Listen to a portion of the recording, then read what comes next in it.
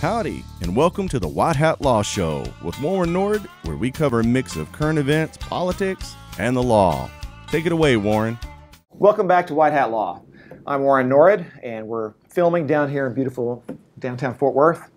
And today I've got with me the District Attorney, Sharon Wilson. Just so you know, I've known Sharon about 1,000 years. Well, maybe not quite that long. Late 90s. Yes. She's already a judge, maybe mid-90s. We had just started working on Arlington Classics Academy, and Sharon volunteered, sort of, to help us out with that as its original board of directors when we were first getting board managers, getting that going at the early days. And so didn't have to do that, and she was out of her comfort zone, but she actually worked, and so I've always wanted to plug Sharon whenever we can. Sharon is the district attorney of Tarrant County, and if you were like me, sometimes you wonder, what does that person do?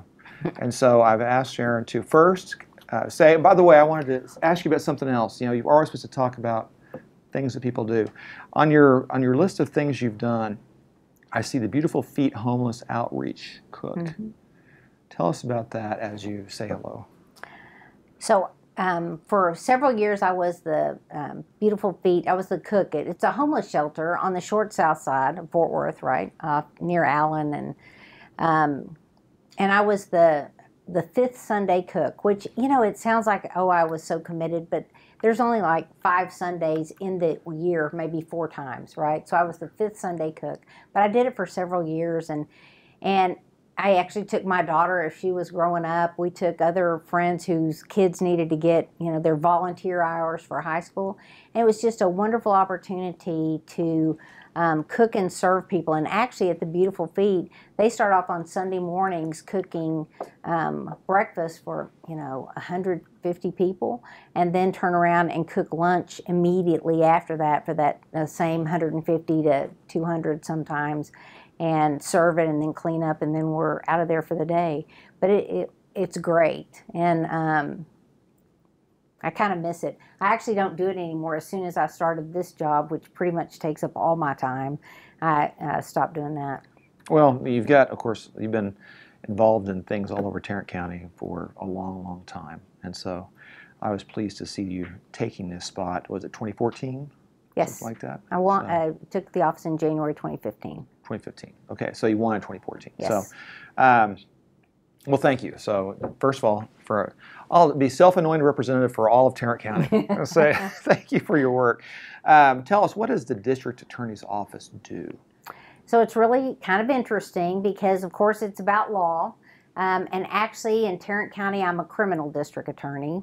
So without getting too much in the weeds, there in law, there are county attorneys, district attorneys, and criminal district attorneys. Houston has a district attorney and a county attorney, and that means that the district attorney does all the felony cases, the state violations, and the county attorney does the misdemeanor county violations and represents the county on the civil side. So when those two things combine, it's a criminal DA's office. That's what we have here in Tarrant County, and it's what we have in Dallas County next door. So we're actually CDAs. It doesn't matter. Everybody calls it DA. It doesn't matter really. But legally, we do not just all the criminal prosecution for all the cases that occur in Tarrant County, but also we represent every elected official, the county itself when they sue or get sued. So we actually have a very vibrant civil division. Our office also has 48 police officers. We've got an investigative division that doesn't do initial investigations. I mean, when a crime occurs, you need to call 911. You need to deal with the police. But when we get ready to go to trial, which can be a year, sometimes 2 years later, we have to find those witnesses, get ready, make sure the evidence is all ready for the trial, and that's what those investigators do. So we also add to that another 103 or so staff people that are our victim advocates, and also all the legal specialists and staff people that work with us. We've got an office of 330 people. So are all of those downtown, or where are they spread out? Well, that's an interesting conundrum. They're kind of spread out. You know, initially, they're spread out. Some are in the Tim Curry Criminal Justice Center. Some are at juvenile, because we, of course, have cases with juvenile offenders. Some are officed in another location where they do Child Protective Services DFPS cases. And some are in the family building simply because there's no space left in the Tim Curry building. So we're pretty spread out. Well, when I say spread out, I mean like some in Southlake, some No. in Azle, some in, so they're all. But we do, part of our office does represent people, criminal cases, in front of the JP courts. So we do appear in those locations. We don't office there. Okay. So you're a criminal DA, but your office represents the people in civil matters, right? Yes. And so tell us what they do there. So we represent every elected official. So that is the sheriff, the commissioners, the county judge, the district and county clerks, the constables. I always ask people whenever I'm talking to them, guess who gets sued the most? We represent the tax assessor also. Who do you think? I would guess JPS, but that's probably wrong just because I happen to be part It's of actually, and we're not JPS's general counsel. We have a contract with them to provide some legal services, but of course JPS has a separate general counsel under the law. It's not us.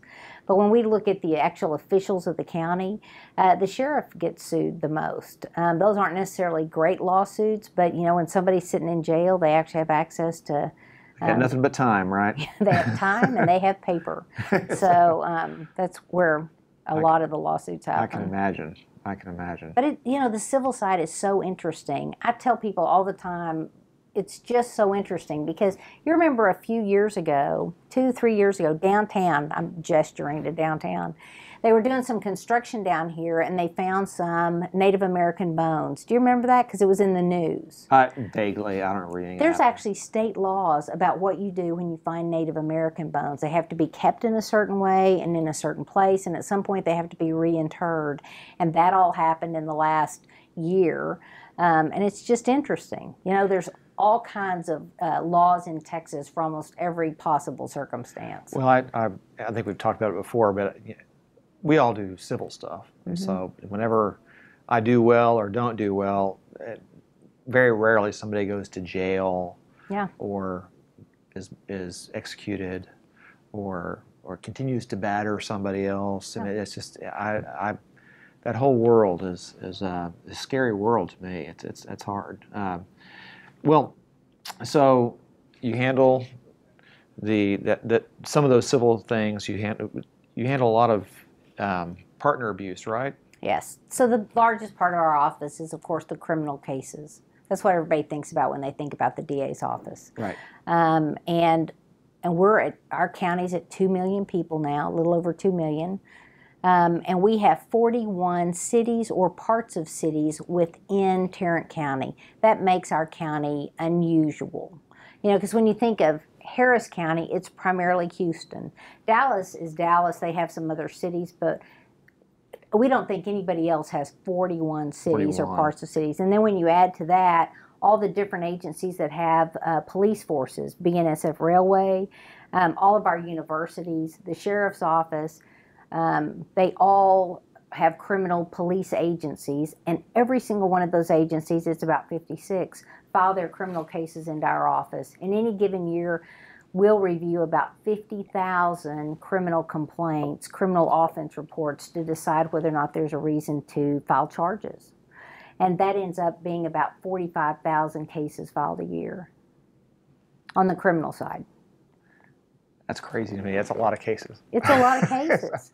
I was told when you get out of law school, if you want to get a lot of trial time immediately, go work for the district attorney, and that's really true. You'll be there in seconds. Because so many of our civil cases, with mandatory mediation, and the state bar had an article on the cover. Is this the end of civil trials?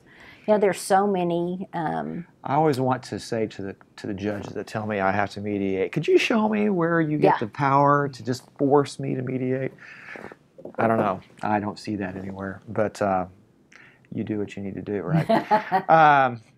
Well, let's take a break for a minute. We'll come back and we'll talk about protective orders, because Okay. that's the only real question I get all the time, or not all the time, but sometimes, is about protective orders. And so we'll be right back in a minute. Hang on, y'all. More with Warren when we get back. Welcome back, folks. You're listening to the White Hat Law Show with Warren Norris. Take it away, Warren. And we're back. So I promised in that seductive tease that we're going to talk about protective orders. No pun intended, I don't know. I'm sorry. Yeah. Maybe you should start over. I don't know. We're back. We're going to talk about protective orders. All right, Sharon. It's the only call that I get from already clients sometimes, usually for a friend. What do I do about my sister or my whatever who's struggling with an abusive relationship, and I have no idea what to tell them. So I understand you have ways of handling this. Tell us about it.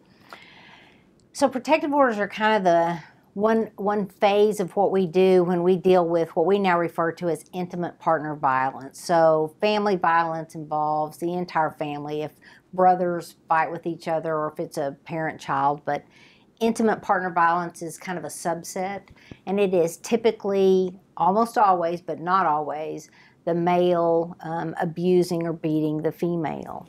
So we know that there are some things that are true about those, that a man who strangles his wife or tries to cut off her, or his loved one, or tries to cut off her breathing, is more likely than any other to shoot a police officer. We know that in Tarrant County, our level of women being abused by men was higher than the national average, almost 10% higher. We're 1 in 3, and nationally the standard was 1 in 4. 1 in 3 males? Women okay, so would be the victim of abuse. 1 out of every 3 females is a victim of abuse. Yes.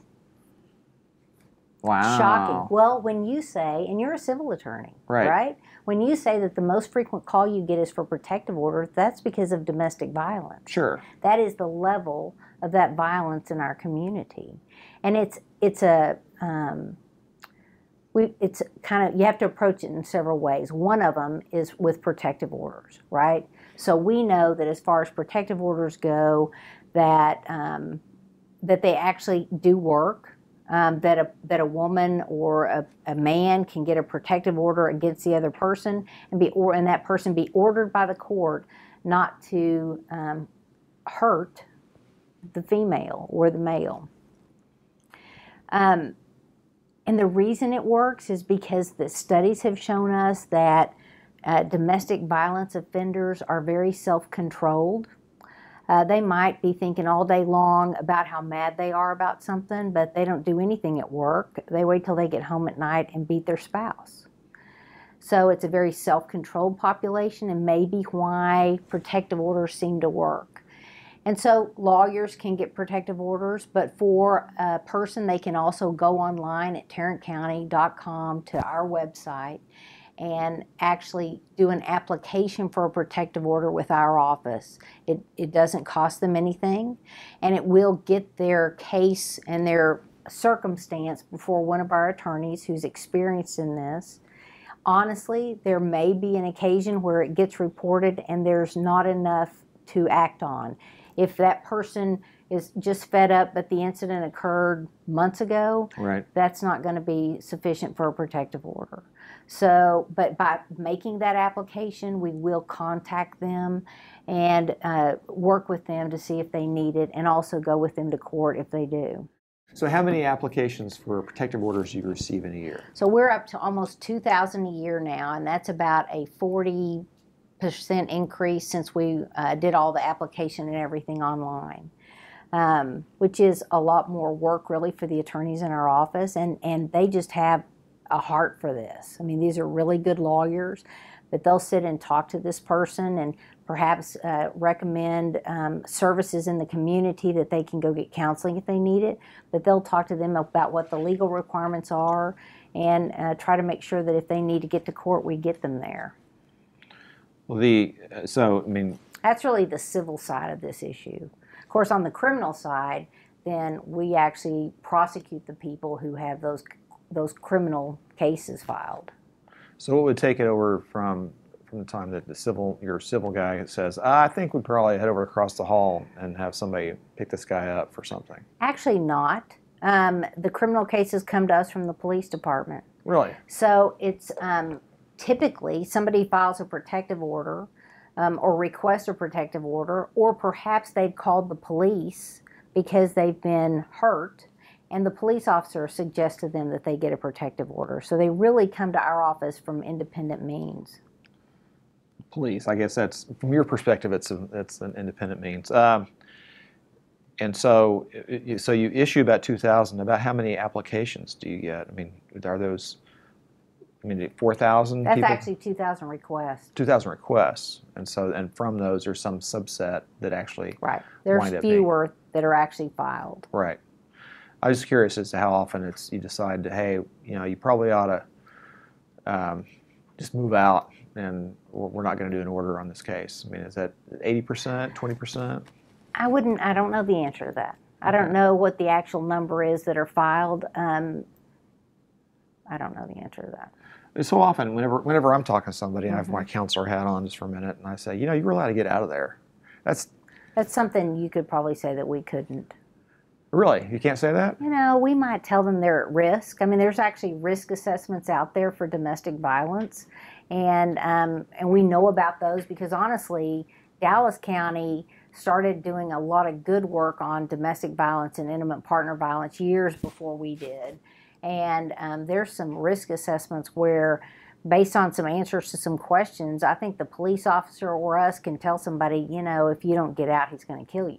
Yeah, there's some predictors here. Yes, there are. What was it there? I read somewhere, I just make things up sometimes. Like the average time where you have a woman that's been killed, police have been out there 5 times or something like that. It's usually not a big surprise that this happened. And so it's very rare when somebody's going to go from 0 to 100 in seconds. There's usually some steps in the middle there that kind of tell you something. But crime, we were saying earlier, is up generally. It is, and it's really because of the population. I don't think anyone in our county feels less safe because we haven't had like an increase in any particular kind of crime. We just have a huge increase in population. And with an increase in population comes a corresponding increase in crime generally, just because people are people, right? Well, so is crime up per capita, or is that a question that you know the answer to? Or I don't know the answer to that. Because I guess the question is, as our density increases, I can imagine that crime increases just with density, because people are just too close to each other. Out in the hinterlands, it's hard to have crime because nobody's talking to anybody else, right? But if you interacting with hundreds of people, you live in 10,000 people per square mile, it starts to get more difficult. Okay, well, there are actually populations where they have an increase in crime without a corresponding increase in population without a corresponding increase in crime, but it's like Florida, right? Right. Because there are some populations that when they increase, for example, people over the age of 50, right. Crime takes a lot of effort, and it's like, I'm so done. It's just not worth it. I don't care that much. I don't want to commit this crime. Ugh. And there's a whole criminology study about people aging out of their criminality at a certain point. Well, there's I'm no expert. I just mutter things and let you correct me. My understanding is, generally speaking, crime rates follow the number of young men you have, and if you have young men as a growing population, then you're going to have more crime. And by the time people hit 40, when men hit about 40, they start going, that was a lot of work. It's just too much work. I'm just going to get a job. Get a job and just go back, just do that. Is there any truth to that, or is that something that... I think there is truth to that. I think there's entire courses in colleges built around that scenario, and what are the studies about who commits crime, and what are the factors. There's something else someone told me once, and I just run this by you, that if a bureaucrat or a policyholder, a policymaker in an area wants to make crime have more crime, they hire more police officers because then more criminal reports get filed. And if you have fewer police officers, then you can make it look as though your crime is going down, because people get tired of putting up with the wait and they just go on about their business. And if they can put up with not having to report it, they don't. I have never heard that. I think that the fallacy might be, for example, in Dallas County, where they don't have very many police, or they have a shortage of police officers, as I hear on the news. I have no inside knowledge. You know, I think they're concerned about their response times, the crime that's going on. I think, and you know, I don't know that I would attribute that to any elected officials, you know, desire to change the crime rate. I don't know that it's necessarily a deliberate thing, but I thought I'd ask, because I've heard that before, and I said, well, that almost makes sense, you know, if that, but what do I know? Okay, well, yeah. So if we're just going to talk in criminal theory, you remember when Rudy Giuliani took over as mayor of New York, and New York was crime-ridden. New York City, crime-ridden. People didn't want to go there. They certainly didn't want to go to Times Square. And he started following this criminal justice theory called broken windows. Right. Right? Right. Where you get a lot of police on the street and you stop everything. The broken window being, if the window in a house is broken, today it's broken, tomorrow somebody's in there and broken inside and ransacked it, or they're living in it, and then it's a drug house. So you stop with the broken window, right? Right. Which I am guessing increased the amount of arrest and crime and all that in New York City. It also made a huge difference in the livability of that city. What you hope is you have this big bump, then you establish normal behavior as a requirement, and then you get past that. Well, let's take another break in a minute, and we'll come back and talk about conviction integrity, because that sounds like a cool phrase we should hear more about. We'll be right back. Hang on, y'all. More with Warren when we get back. Welcome back, folks. You're listening to the White Hat Law Show with Warren Norris. Take it away, Warren. Welcome back. We're talking to Sharon Wilson, the Tarrant County Criminal District Attorney, and not all that other stuff. Anyway, sorry. We were talking about conviction integrity. What is conviction integrity? Conviction integrity, on the easiest way to explain it is just to make sure that if a person is convicted, that it was a lawful conviction. Not only that he's guilty, but that due process was afforded him, procedural justice. Those are important concepts, especially in criminal law, where the penalties can be so severe, right? Right. A lot of people think of conviction integrity as actual innocence. And of course, there's the Innocence Project and all those efforts nationwide. And we know a lot about that in the Metroplex, because Dallas was the site of more exonerations than any other county in the United States, right? The Dallas. Right. So in Tarrant County, when I took over, we opened our conviction integrity unit. At the time, it was the 17th one in the nation. And leading edge. There you go. Well, it was important. Yeah, sure. You know, we had, and when we started it, it wasn't because there was any belief that we had convicted a bunch of innocent people in Tarrant County. Nobody thought that or believed it, and I think that that's still the correct thing. We haven't. We've actually had one case where the person has been released. He hasn't been exonerated at this point, but he was released from a murder conviction because of procedural problems in his case. And specifically, he had in that case, the testimony against him included testimony from a jailhouse informant, which is a person who's just in jail and is there next to the cell with the defendant, and then sends out a note, says, I've got testimony, this guy's been telling me what he did. If you'll dismiss my case, I'll testify against him. And so his testimony, the jailhouse informant's testimony, was used to convict this man here in Tarrant County. And the testimony was that he had never done that before. He was not a typical jailhouse informant. It was a one-time thing, and that was a lie. He'd actually done it several times before. And amazingly, he always got his case dismissed or, you know, very low. Well, the problem was... He's working the system. Exactly. The problem for us was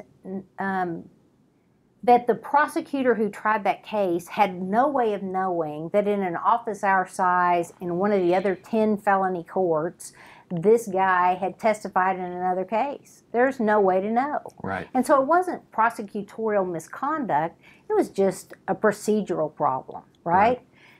We agreed that he should be released, and actually when we started testing all the evidence, we're unable to prove that he actually committed that offense. We've been working very closely with the police department, who have been excellent, because they don't want innocent people convicted either. That was interesting, because as soon as that happened and we started analyzing that with our conviction integrity unit, we developed a policy within our office that if any lawyer in that office wants to use a jailhouse informant, they have one clearinghouse, one person who keeps all the names, all the instances, the transcripts, so that you know if you're going to use this person, he either did it before, and we can provide that to the defense attorneys and they can use it for cross-examination. And then 2 years ago, the legislature took that policy and made it a state law.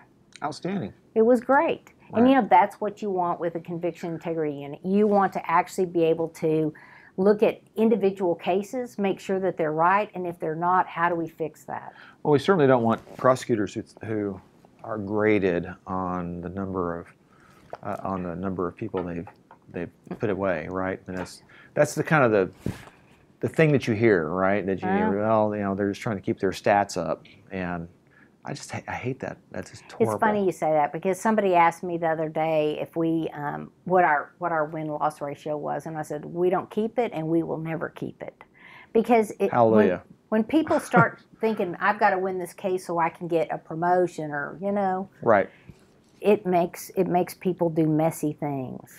Well, you got to ask yourself, what is the mission statement? I always like to know what the mission statement is, right? Is the mission statement to people behind bars? Is that the mission statement, or what is the mission statement? We actually have a mission statement, and it is to enforce the civil and criminal laws in a just and ethical manner.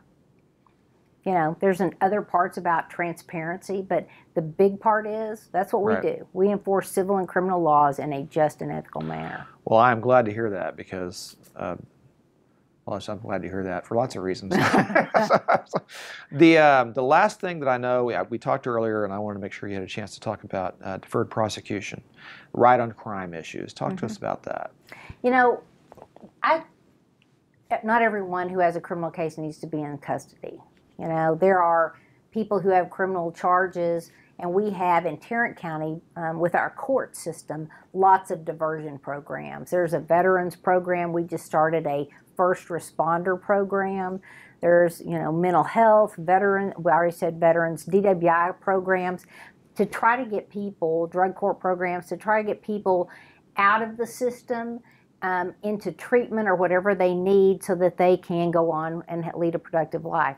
Tim Curry, back in 1974, way ahead of his time, started a program in the DA's office, not a court program, a DA's office program called deferred prosecution. And it was for youthful offenders who could change their own behavior. You know, you get caught and you're like, oh no, you know, I will never do that again. And actually there's a large segment of our population that's that. Right.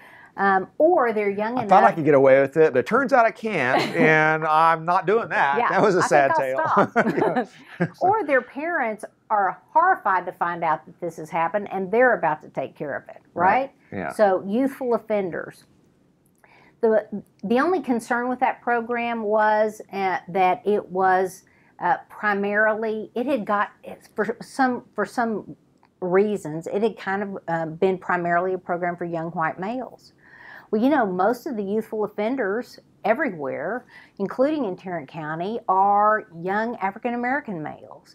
And so we looked at that program. I actually got a work group together with people in our office, people with the defense bar, to say, why is this not working? And we changed some of the parameters, easy changes. And that program is now like 70% African American or minority. And that's how it ought to be, because now it's more reflective of the actual population that's eligible. And that's how it ought to be. This is a great program because it has a very high success rate, like in the 80%. And when people go through that program, they don't have a conviction, they don't have jail time, they can get an expunction when it's over with, and they can go on with their lives and go to school, get jobs, and be productive members of our society, which is what we want. Right. We hadn't talked about this. I just, there's a lot of discussion about people that are in trouble for small amounts of marijuana. Yes. And we have a lot of this ongoing discussion about decriminalization in the state and all over the country. Do you have any opinions on that you want to share with us, or or should I just go ahead and cut it off here? I don't know. I'm just asking. Okay, can we talk and then? That's that. Okay, so philosophically, is marijuana should it be legalized? And in my opinion, no. And I think that when I talk to my other law enforcement partners, police agencies, people who have done criminal justice in states where it is legalized, it has not been good for society. Okay. Having said that, people who have marijuana cases don't need to go to the pen. Right. Small amounts of marijuana, youthful offenders. These people do not need to be incarcerated. There are all kinds of programs. Yeah, there is a step is, between yes, full legalization and yes, let's hand diversion it out. programs. Right. And I think that's really what you've seen us focus on here in Tarrant County is diversion programs to get youthful or small amounts, I say youthful, but small amounts of marijuana possessions out of the criminal justice system. The truth is, getting those people diverted out of the criminal justice system is better for everybody because I have limited resources. Right? I don't need to spend it on somebody who really just needs to know that that's not a good lifestyle. Right. It's the idea. I mean, I'm kind of Old Testament about things. Let's ship people out of the country, or let's cut off a hand. I just want to I want punishment to be done and over as quickly as possible, but we're not really set up to do that kind of thing anymore. We just aren't. And so the idea of putting somebody in jail when there are real criminals, serious criminals, that they can hang out with every day, it just seems like a horrible thing to do. So I'm glad to hear, to see this, the direction of getting people out of the jail. So we don't pay. How much does it cost to keep somebody? I think the sheriff will say $50 a day, something like that. That's just a lot of money to have them do nothing useful. I mean, it's just crazy talk. So, well, Sharon, thank you very much for coming by and visiting with us. You're always great. You're always welcome. We can come back and talk mental health someday. I know it's everybody's favorite topic these days. I'd love to. So we'll do that another time. And so thank you for joining us, White Hat Law. That's Sharon Wilson, the Criminal District Attorney of Tarrant County. And we'll see you next time. Take care. Well, that's a wrap, folks, and we want to thank you for listening to the White Hat Law Show here with Warren Nord. To find out more about Warren, check him out at nordlaw.com. See you next time.